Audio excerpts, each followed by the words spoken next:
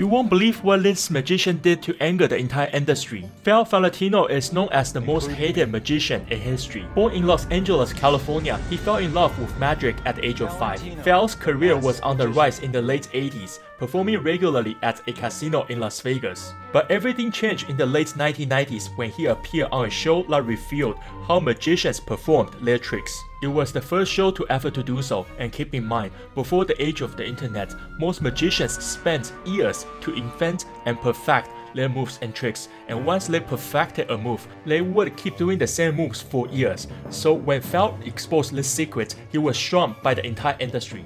Val initially disguised himself behind a mask to avoid being recognized, but it didn't take long for people to figure out who he was. At that point, his career as a magician within the States was over. He eventually moved to Brazil and became quite popular there, but his legacy remained tarnished in the eyes of many in the magic community.